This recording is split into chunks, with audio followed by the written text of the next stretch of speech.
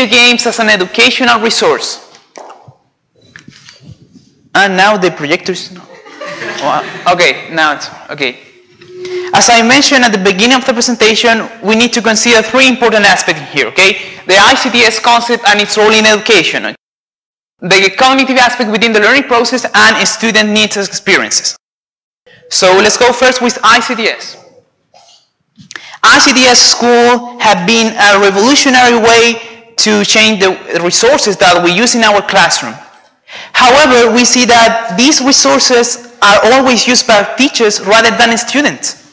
So every time you go to a classroom and talk with the teacher and ask themselves, okay, do you use ICTS in your classroom? Yes, I do. Okay, you have the laptop and the projector, and that's all. And that's the meaning of ICTS. Okay, so we also have this problem between students only and teachers only. There is a big barrier between these aspects. Why? If you look at your students, they are always using smartphones, laptops, tablets, playing video games, chatting on Facebook, so they have a big knowledge about technology. They know even more than us. So every time you have a problem like we recently have, okay, they solve it immediately, like a couple of seconds, okay, it's working. It's amazing. But the teachers are not able to solve those issues, and they don't know so much about technology. Secondly, the resources that are being used in the schools have not been really transcendental in the way students can engage with those elements. The most commons are the laptop, the projector, and nothing else. And in terms of software, we use Microsoft Word, Microsoft Office, okay, with Microsoft Word, PowerPoint, Excel, and that's all the software we use in our classrooms. And these ones, smart boards. I always complain about with the smart boards because they are not smart. I don't know why they are called smart boards. Okay? Every time you want to use a smart board, you tip and you can't tap it because it's not working. The technology is bad. And the program they use, the software, is not educative. It's like you join a projector with a laptop and that's a smart board. So the students don't really have fun using these devices.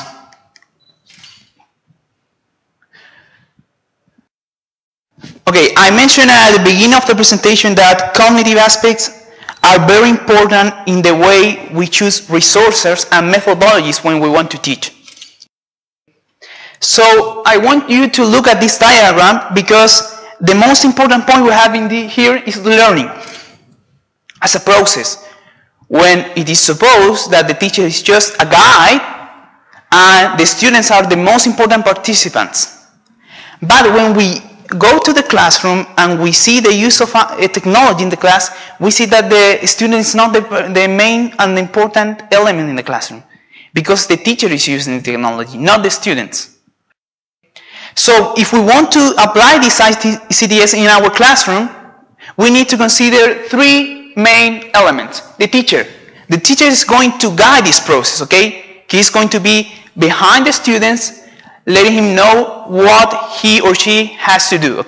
First, you have to do this. Secondly, you continue with that, and so on and so on. Then, technology, the resource. The resource that must be used today, okay? We're in the middle of 21st century, and we're still using whiteboards, textbooks that are old-fashioned. And the objective. There must always be an objective in here. Why I'm going to use ICTS in my classroom? Because the principal is going to be happy because I apply new methodologies? No, it's not that. It's because it's a new way that can help in the way my students can engage with the knowledge. So now let's go to the project itself. Maybe most of you know this video game, okay? So the project is based in these famous video games, The Sims. Maybe now you're asking yourselves, why not the first or second version? The most remarkable feature of this version is it has everything. You can customize everything. It's incredible. You can have hours of fun, okay? But at the same time, you can learn. And I'm going to show you now how that can be possible. This project is based on 5th grade elementary school students. Why? Because if you check out the national program, all the units are connected with these video games. You can teach part of the house, family members, okay? You can teach some furniture of the house, okay? And everything in just one single application, in this case a video game. The ICTS integration, which is the main objective of the project. You can use ICTS, leaving apart the textbooks, the whiteboard, and just focus on this computer where the students are going to be fun and at the same time they are going to be learning. Vocabulary and common expression. I want to stop here a little bit. The national program says we need to teach English with communicative purposes. But when we saw the results of SIMSE test, and when we go to, for example, 4th grade high school, we see that our students are not able to communicate. So what is the problem? Why they are not able to communicate? And the reason is related with this aspect, vocabulary, but mainly common expression. They know vocabulary, they know grammatical terms, they can read something, they can understand, but they don't know the common expressions. So when they face this reality and they need to join all these dots, they are not able to do it because they don't know the common expression. So this video game is also helping for them to learn the expressions that are used in different situations. Let's continue with the next part, okay? The process at a glance. The process is based on 4 main aspects. The first one, create yourself. You get into the video game, you create your character as if you were inside the video game. It's incredible. I'm going to show you how this works. The second, build your house. Once you have already created your character, you build your house. So you take your character in and you start interacting with other characters and you live your own life. Task assignment and final report. These are the clue, okay, elements of the process. Because in there, the task assignment are going to be the elements that are going to be assessed by the teacher. Meanwhile, the students are going through the gameplay. And the final report, that is the summary of all the process that the students were working on. Okay, this is the first part of the video game, create yourself. As I mentioned, this game is amazing because you can customize everything. Since the color of the skin, okay, skin color, okay, the shape of your nose, shape of your hair, hairstyle, everything. And the most remarkable thing is that you can customize personal and psychological features. So imagine you are in front of your laptop or the computer, you are creating your character, and you can do it as if it is where you same, okay? You are there in the video game, interacting. So it's really fun because the students, they think that they are really inside the video game, okay? This chart is the first step in the evaluation process, okay? Once they have finished creating the character, they must fill this chart, okay? And if you realize, there are several aspects like the name, the gender, the age, the eyes color, the skin tone, hair color, eye shape, nose shape, traits, and life which. Okay, and in this column they have to describe every aspect mentioned in here. And traits and life which are very important elements in the gameplay process. Why? Because in these steps they have to consider the ambitions and some special features that his or her character is going to have. So for example, if I like music, one of my traits, okay, could be something related to music. And my life wish could be, I don't know, he or she could be a rock star, okay, or a musician. So they put all the interesting and experiences in the video game, okay. Build your house. Once you have already created your character, they need to build a house to live in. Okay, it's normal because if they don't build a house, they don't have a place to live in. So the first, they have to build a living room, a kitchen, a dining room, one bathroom, and 2 bedrooms. It's like a common house, okay? But these must be all furniture. So they have to be all the furniture that must be part of each room mentioned in here. And that's important because they must be able to manage the quantity of money they are going to use. So they are given a quantity of money and they have to manage that in order to build all this house with all the furniture required. continue with that. Okay, there it is. This picture, you can see that it's amazing. You can customize everything, okay? The type of doors we are going to use, okay? How many floors is your house going to have? Okay? There are some tools in here. You can customize the pillars you are going to use, the stairs, okay? It's amazing. They are really going to have fun playing this, and at the same time they are learning. The task assignment. As I mentioned at the beginning of the conversation, this is the clue in order to fulfill the educational objective, okay? The objective of integrating ICTs into the classroom. The first one, look for a job. They need to feed themselves, they need to pay the bills, okay, electricity, water, so they have to look for a job. And that job must be related with the psychological characteristics. For example, if I like sports, maybe I can be, I don't know, a tennis player. So I can look for a job as a tennis player and start my career from the lowest level till I go to the highest, okay? It's like if you were studying the university, it's the same. Develop 2 skills. They need to develop certain skills related to their physical characteristics. For example, if I want to become a writer, I need to read a lot about literature. So maybe he can spend his leisure time, okay, reading books. Make your simple happy, necessity bars. This is important because in this step is the clue for the gameplay process. If your character is not happy, it's because the necessities bar is going bad. And I'm going to explain this afterwards because it implies several elements. Make friends, at least 3.